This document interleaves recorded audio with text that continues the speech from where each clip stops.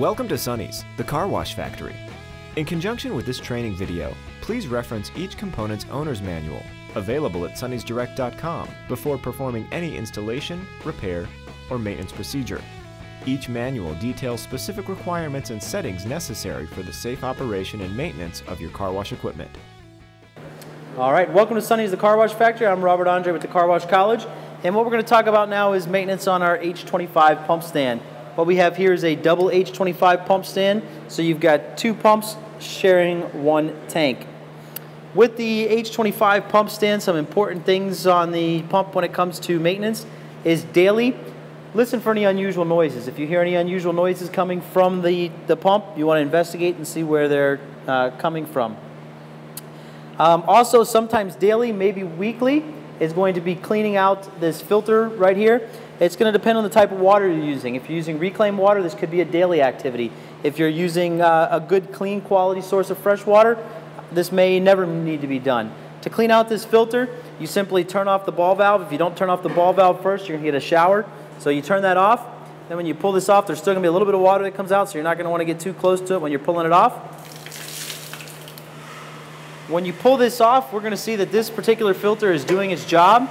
We can tell this guy's doing its job because inside of here, you can see all this little trash that's caught inside the filter. All this trash that's in here, if the filter doesn't catch it, that's going to end up inside the nozzles, clogging off the nozzles. So we would take this to a sink, a water source, a hose, something along those lines. We'd wash this out and clean it. I'm going to give this to one of my helpers. They're going to take this and clean it, and they'll bring it back in just a minute for us. So while we're waiting for them to clean that off, I'm going to show you a few other things on this. Weekly, we have to check the pump level. You can check the pump level two ways on the pump. One, if the pump's up high like this one, you can open it up. You can stick your head in here, and you can look in and see the level of the lubricant.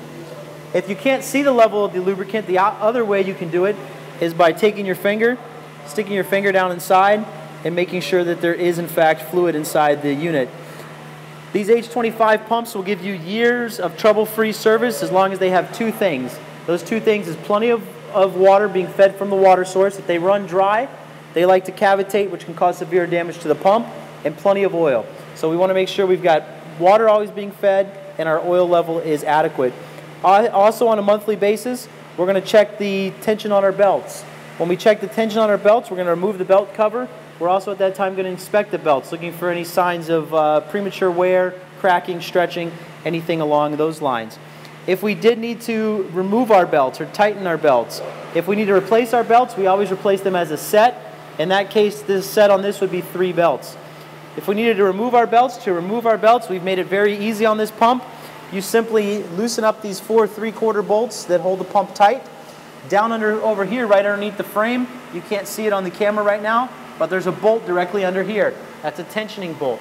As you turn the bolt one way or the other, it'll push the entire motor forward or backwards to either take the belts off or provide tension to the belts. So that's how we're going to provide service on our belts. My helper's back with our nice clean filter, so I'm going to take my clean filter.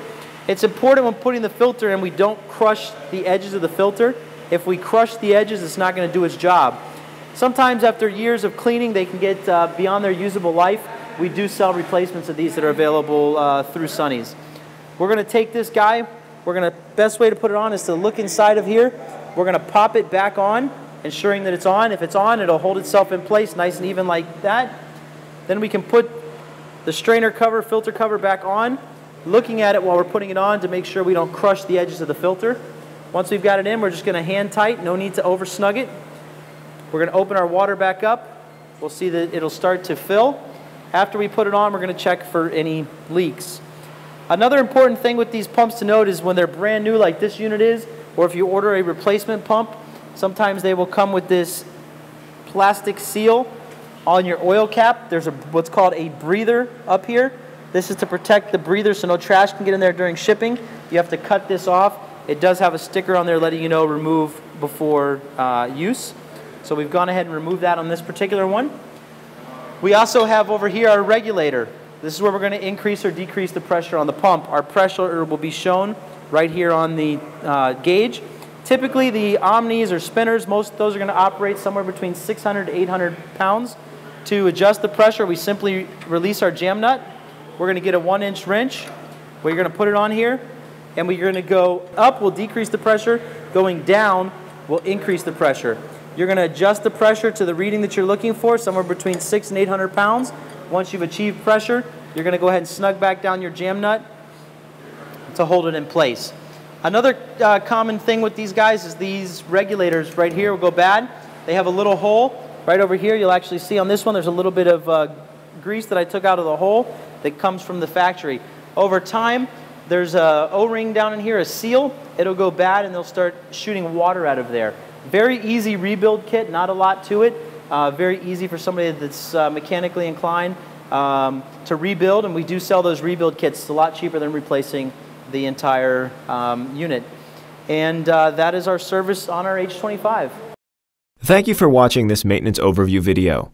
Please visit sonnysdirect.com and review the complete owner's manual before attempting any installation, maintenance, or repair of this component.